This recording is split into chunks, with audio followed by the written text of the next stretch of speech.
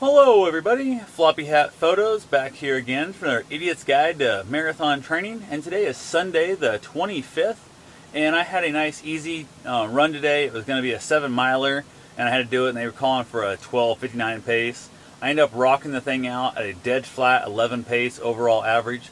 Worked out really good. I got to look at the actual numbers. After I clicked off my 7 miles, I was in that weird range, being too far from home to walk all the way, but too close to home, too close to home to want to run it also, so I want to get some walking in. So I went ahead and ran like the last 2 blocks, kind of opened up and sprinted. I got down into the high 5s, I think, is what I watched say. I'll have to actually look the numbers on the Garmin website and see exactly where I'm at, but it felt pretty good. So I was definitely enjoying it. I had more speed in me, but it was dark out.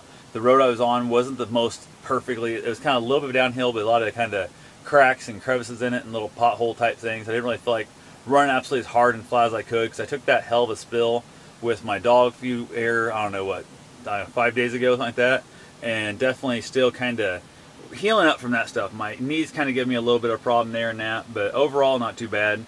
I did have the wonderful training at 4 Cigars today before my run. Went to a tumble, hang out with a couple buddies and stuff, had a good time up there.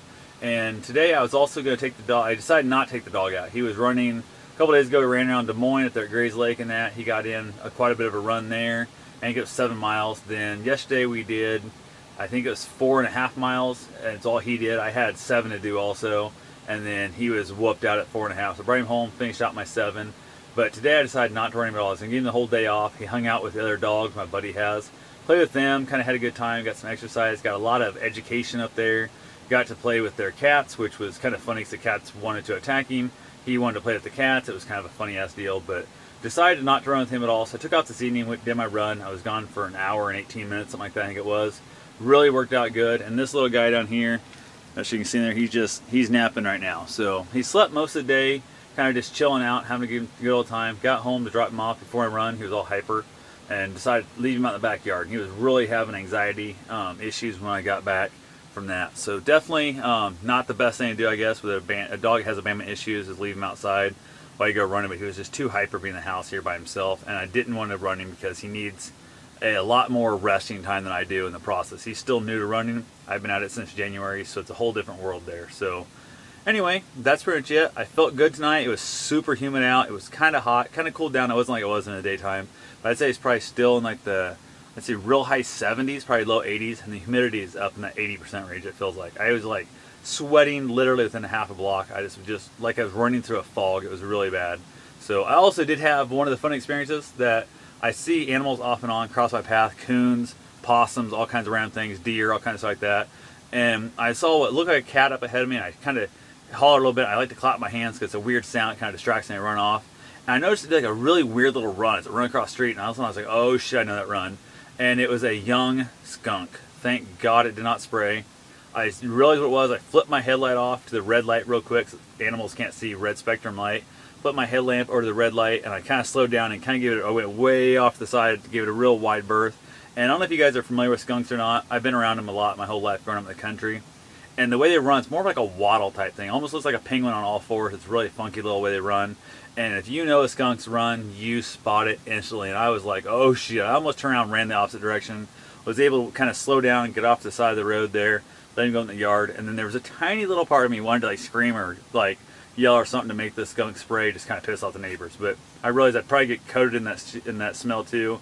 And I was only not even 2 miles into my run yet. I still had 5 to do after that. I did not want to do it smelling like skunk. So definitely my assholeness there and my honoriness got beat out by my common sense there. So definitely glad I think I made the right decision.